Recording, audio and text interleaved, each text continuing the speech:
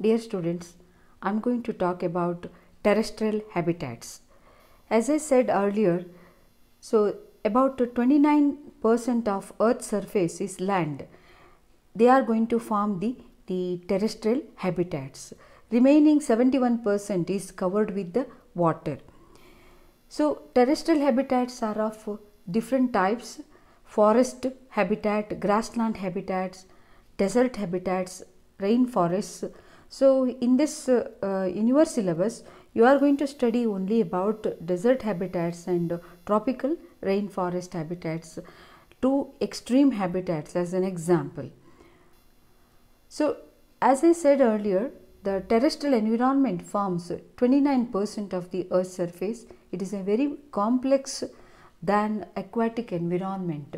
Water form it's a medium, and which is the environmental factors are not affecting too much and not bringing too much variations in the water, but not so in the terrestrial environment.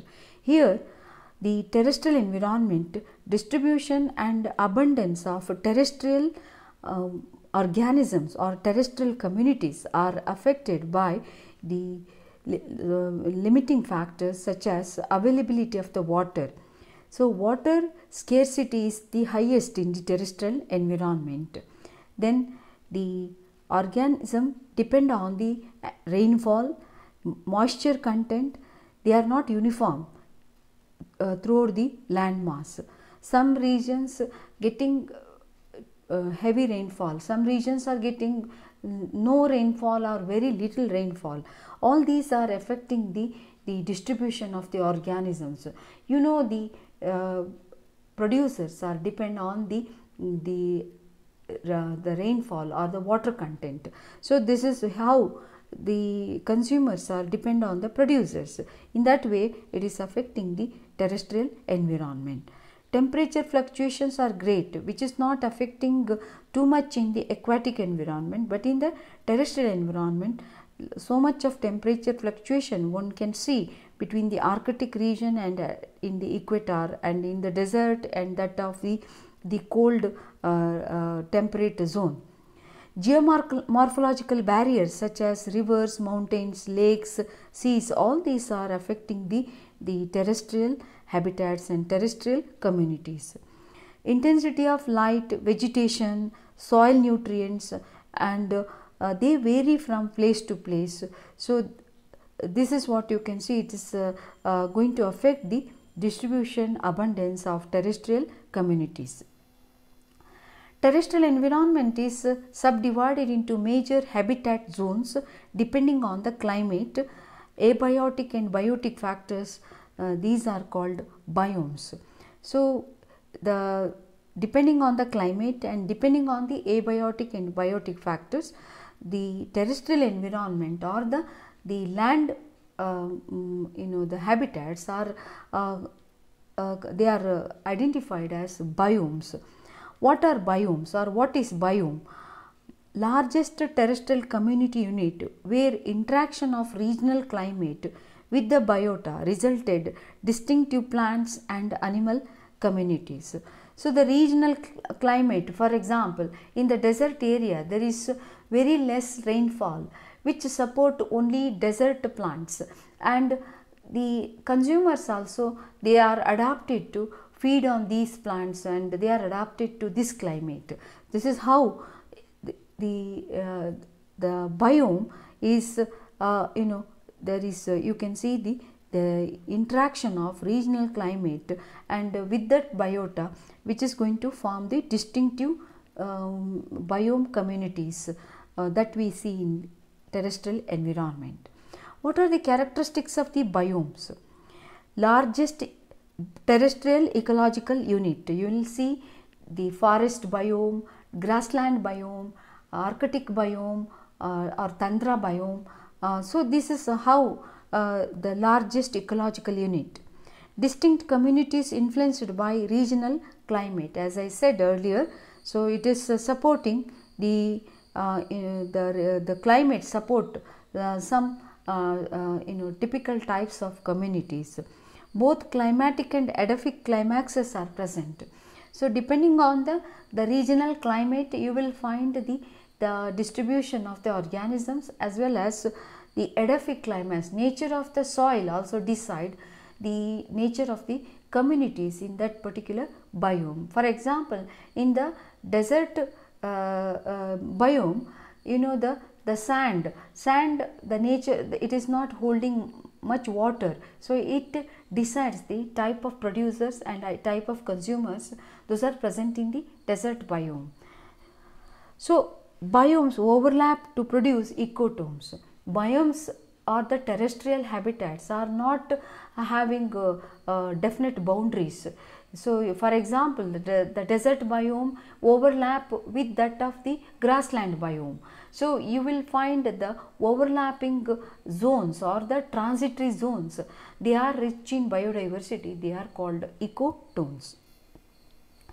So major biomes of the world.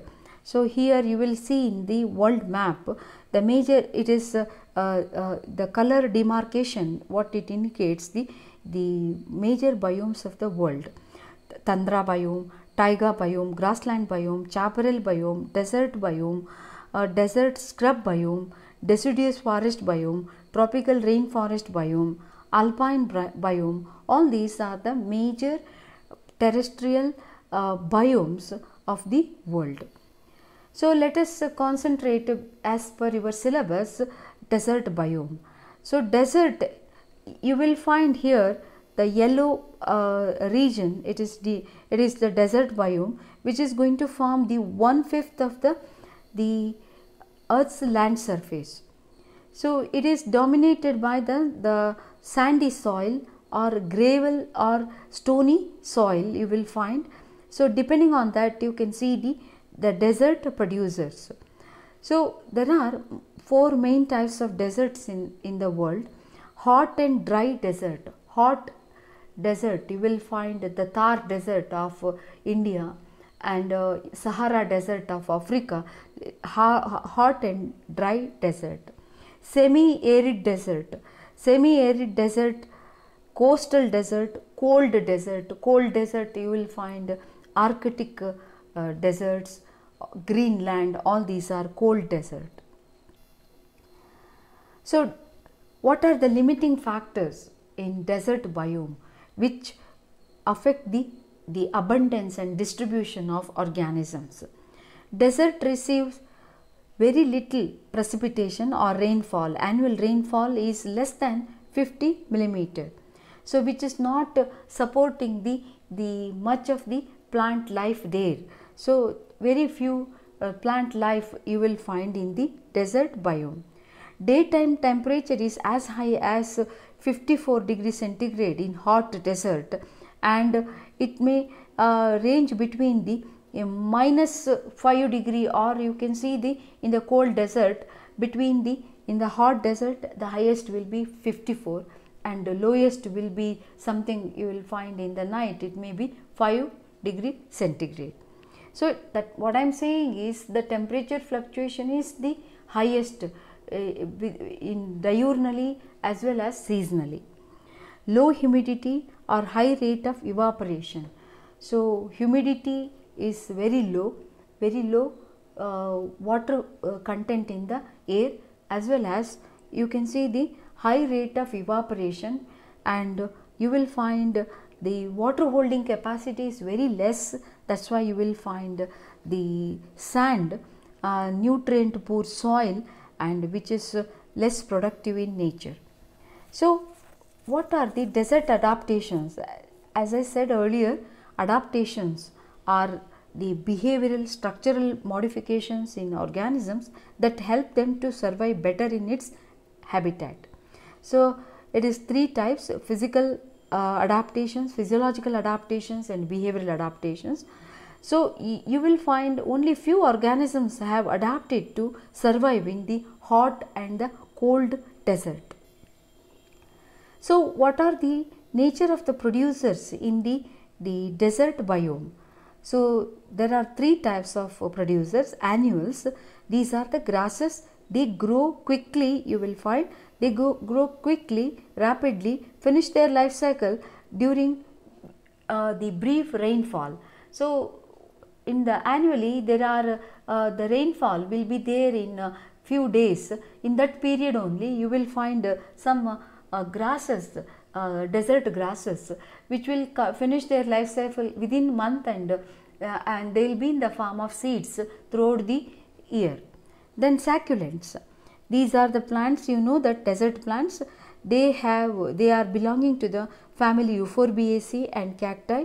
They are adapted to store water, and the leaves and branches are modified into spines and thorns. They are, you know, that prickly pears, opuntia, all these you may see in the picture. Then thorny desert shrubs, they having numerous branches emerging from the thick small trunk. They are called sage brush, salt bush, hop sage, all this. So the desert plants, they found in the areas very little water. They are shrubs, cacti you will find, hardy trees you will find. So the cactus and mesquite, that is the shami vraksha, you will find. So they have you will find that their roots, they spread far to absorb the rainwater. The stems, they store water, and they have spines. Leaves are modified into spines to protect plants from being eaten by the animals. These are the adaptations you will find in the desert plants. What are the adaptations you will find in the desert animals? Desert insects such as ants, crickets, beetles shown here in the picture, they have invaginated spiracles to prevent excess evaporations of water during respiration. So you will find the spiracles are the nostril like structure, through that the respiratory gases are taken inside in the insects. They are not exposed outside, they are invaginated. And these the desert animals, most of these, they live in metabolic water. They are not drinking the water, they live on metabolic water. That's why they feed mainly on fat rich seeds. So the fat metabolism yields more water than that of carbohydrate metabolism, and they live in this metabolic water, and they excrete uric acid. So uric acid excretion requires no water, or else very less water. So they have adapted to excrete uric acid instead of urea or ammonia. So other adaptations what you see in the desert lizards such as rhinosoma, calotes, uromastyx, they have long legs. They lift the body above the ground and balance the body in one leg. If one leg get warm up, or they feel the heat, then they take out this and they balance on the other leg. Likewise, you can see they shifting their balance between all these four legs.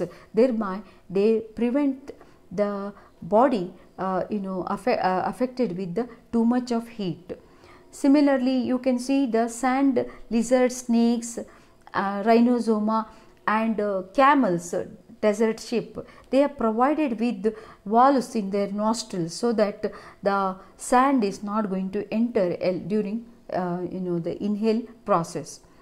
Then similar to the plants, desert lizards, you will find, and the many reptiles, insects, they have a spiny skin or scaly exoskeleton.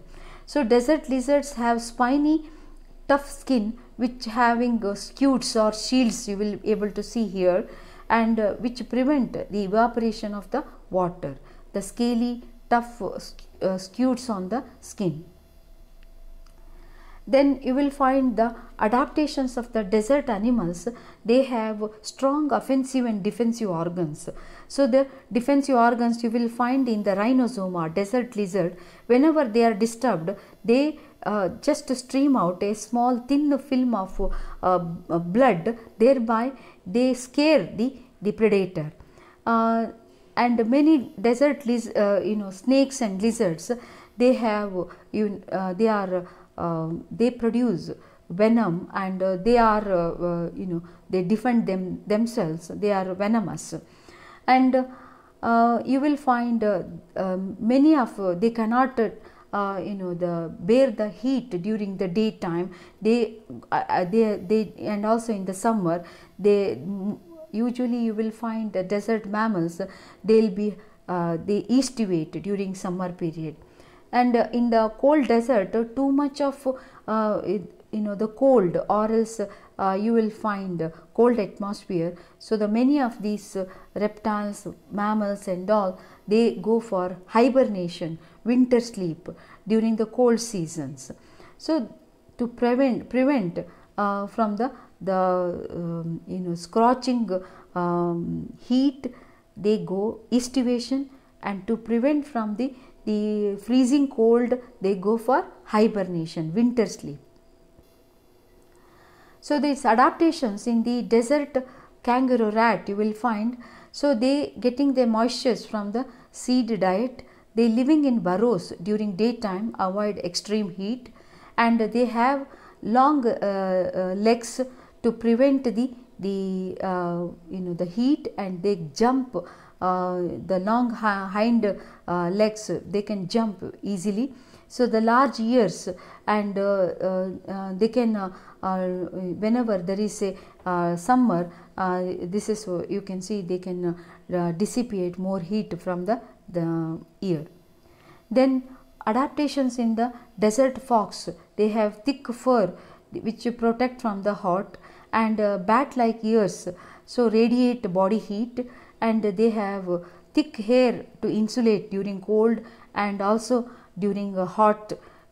Then they are light colored, so they reflect sunlight. So the ultimate adaptations what you see in the desert is in the case of camels. Camels are known as the desert sheep. They store fat on their humps, and you will find these are used for fat metabolism, yield more water. Camel can tolerate 30% of water loss. And normal normal animals, they just cannot tolerate 10% of water loss. They die out of dehydration, but the camel adapted to tolerate the 30% of water loss. They can drink 40 liters of water whenever they come across a oasis or water point within 10 minutes.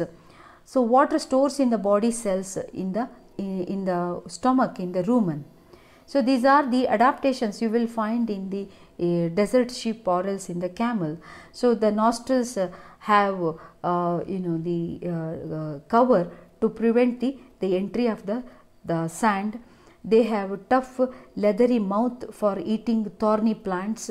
They have the fat stored hump you will find, and long powerful leg. They can walk in the sand easily, and you can see the foot pads help them to walk easily in the sand. So all these adaptations make to withstand the tough desert climate and as well as the environment. So thank you. So this is about the desert biome, and the expected question you will in the examination is limiting factors in the desert biome, adaptations of desert biota, and adaptations of desert animals. Thank you.